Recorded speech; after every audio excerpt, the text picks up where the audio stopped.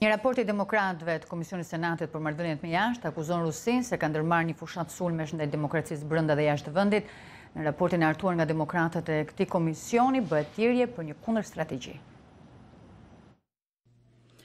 Raporti thotë se regjimi i presidentit Vladimir Putin ka krijuar një sër instrumentash të sofistikuar për të ushtruar ndikimin jashtë vendit dhe duket se synon të përdorë pothuajse të gjitha mjetet e mundshme për të minuar institucionet demokratike dhe aleancat transatlantike. Demokrati më me peshë në komision, Ben Cardin, tha se shqetësimi për ndërhyrjet ruse është dypartyak në traditën e gjatë të Kongresit dhe tha se parashikon që raporti do të mbështetet si nga demokratët ashtu edhe republikanët.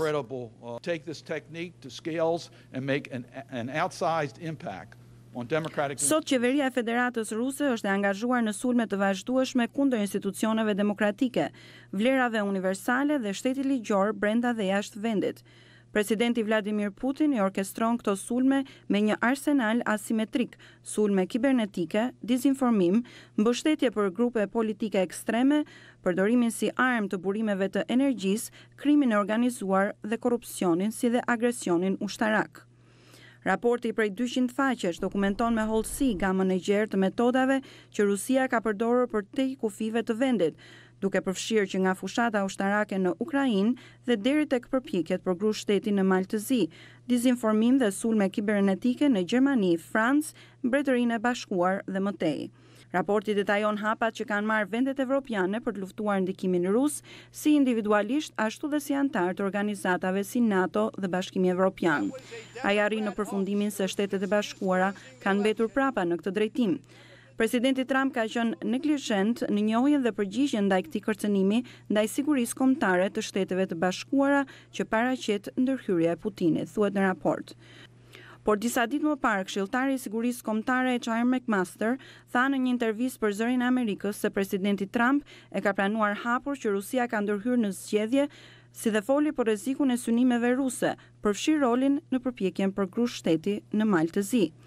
Zoti McMaster tha se Shtetet e Bashkuara duhet të gjejnë një mënyrë për të përballë kësaj strategjie të sofistikuar që ai e quajti një kërcënim të ri që Rusia e ka perfeksionuar në shumë drejtime.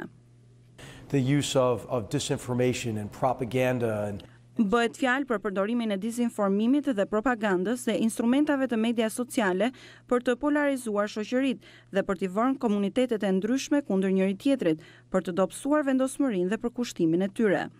Raporti i demokratëve në Komisionin e Marrëdhënieve me Jashtë në Senat bën thirrje që presidenti të paraqesë Kongresit një strategji kombëtare gjithëpërfshirëse për të bërë balë kërcënimit rus dhe rekomandon ngritjen e një grupi pune me pjesëmarrjen e anëtarëve nga agjenci të ndryshme qeveritare për të bërë balë këtij ndikimi.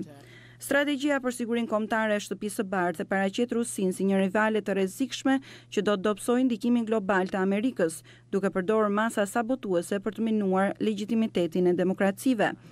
Disa komisione të Kongresit po bëjnë hetime dypartiake të ndërhyrjes ruse në zgjedhjet e 2016-s, ndërkohë ligjvënësit nga dy partitë politike kanë folur për këtë çështje.